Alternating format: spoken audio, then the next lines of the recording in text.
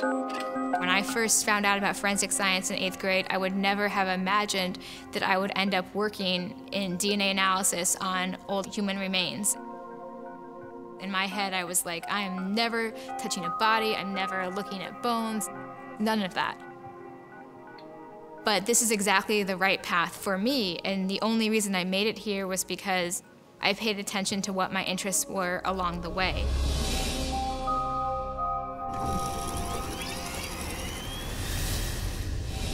My name is Elena Zavala, and I'm a graduate student at Penn State in forensic science.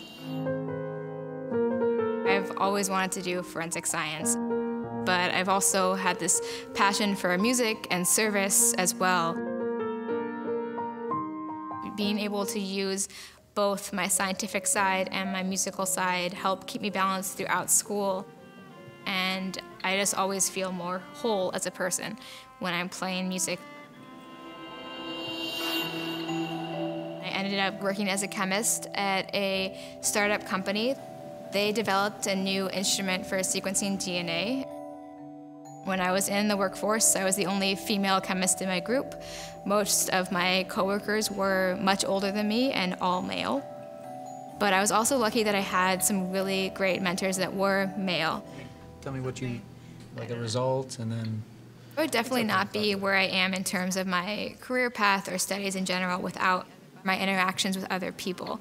And not only did it allow me to learn about ancient DNA and human identification, but it also allowed me to exchange ideas with people who are also passionate about what I'm passionate about.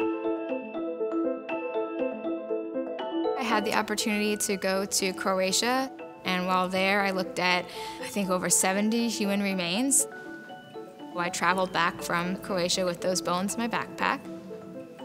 I really want to look at improving the current human identification techniques because, unfortunately, there are a lot of terrible things happening in this world, and there are a lot of people who are dying and who have not been identified and whose families are still looking for them.